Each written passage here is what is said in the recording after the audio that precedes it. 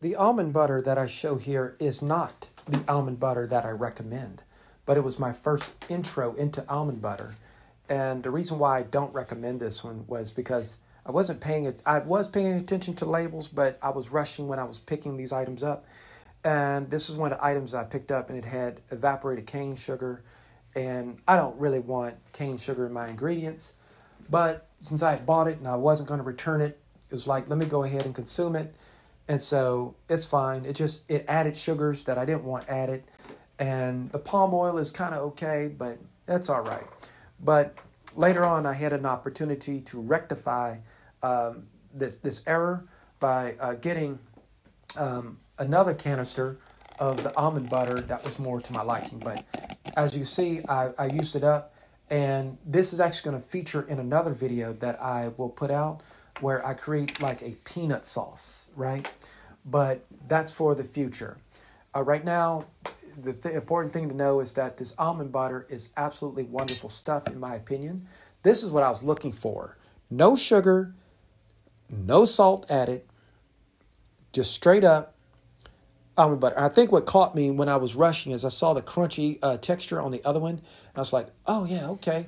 But I should have slowed down a little bit. It is non-GMO product certified. And so that's always a plus, right?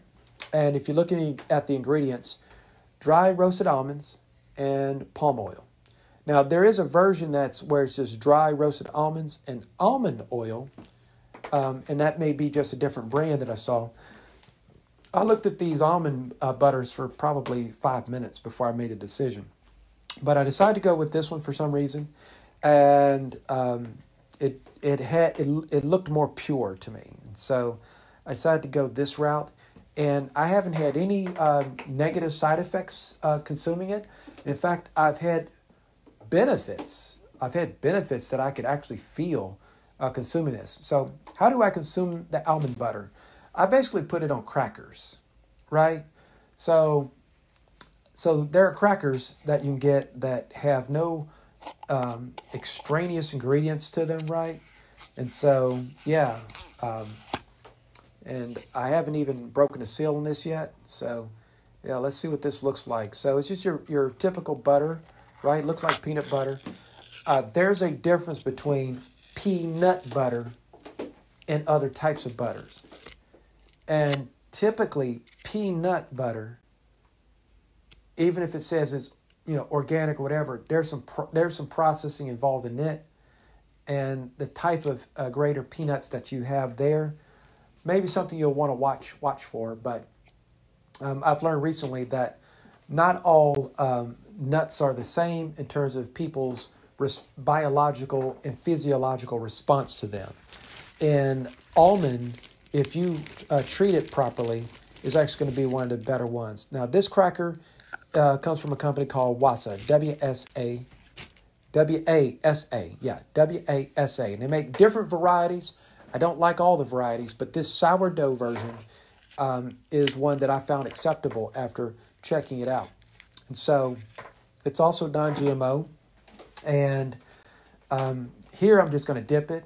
I mean, I'm the only one that eats this almond butter, so it's like, okay, I'll dip it in there. But I typically spoon it out when I first am breaking in almond butter. I don't like to stir it, and all that kind of stuff. I just go at it naturally like this. But after a while, it gets back to the consistency of the. I'm gonna call it peanut butter for the purposes of this discussion. But typically with peanut butter, it's like it has a certain consistency to it that doesn't spread so easily if it's not super creamy. So here, this is actually lunch, right? Because during a busy day, it was like, or a morning where it was like things were a little bit more accelerated, but the time just wasn't abundant. I decided I'm just going to go ahead and go this route and make what you might call peanut butter crackers. So I got some broccoli sprouts, and then I got some pink salt and olive oil and red cabbage and a little bit of green cabbage. I put them all together, and I'm just going to make I don't even know what you even call this. I put it on top of some aluminum foil, but this just seemed like a natural little meal to make, right? Because it has proteins, it has vegetable nutrients, it has your natural trace minerals through salts, through the salt selection here, and you got the benefit of this particular olive oil. So now it's time to consume this and see how this came together. And like I said, I had it all in foil, and I'm actually struggling to get this open while I'm holding the camera as well, but that's fine. But I took some of the extra vegetables and I also put those in some spices, right? Some turmeric and curry powder and oil and salt, and that turned out okay. And then these are the crackers themselves, and yeah, there they are in all their glory. One thing I've learned since this preparation is that I actually prefer the crackers to be a little moistened. And so what I do in the future from here is I actually put a little liquid on them, right? It could be apple cider vinegar. Apple cider vinegar goes really good with these crackers, by the way. So I'm just saying. But apple cider vinegar, even a little bit of coconut water, right? A little bit of coconut water. Actually, the coconut water is going to feature in a future video where I show how you can take these crackers and this almond butter and take it to the next level. But let me not spoil that. But yeah, this was actually pretty good.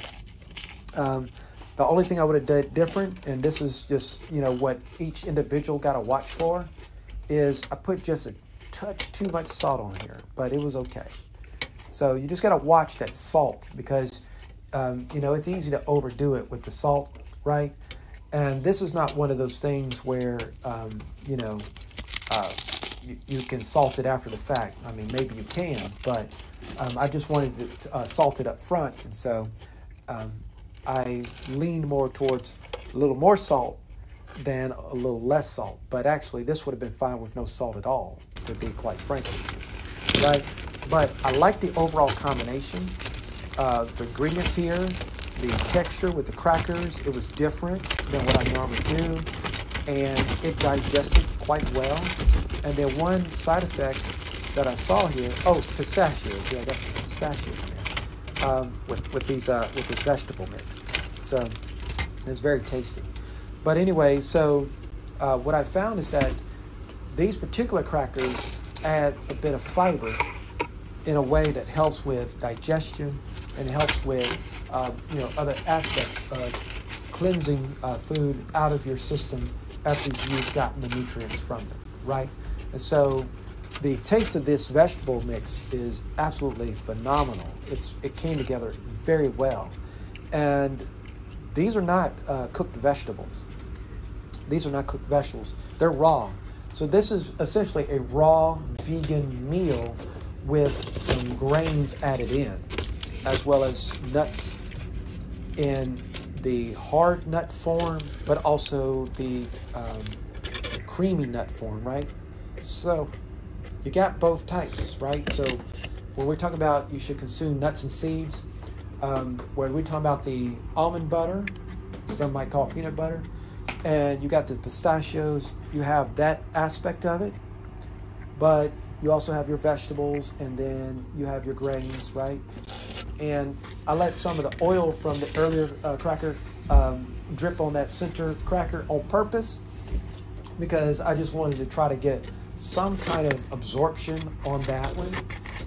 Like I say, I prefer, cracker grains like this to have a little bit more moisture content to them. To me, they're much more enjoyable that way.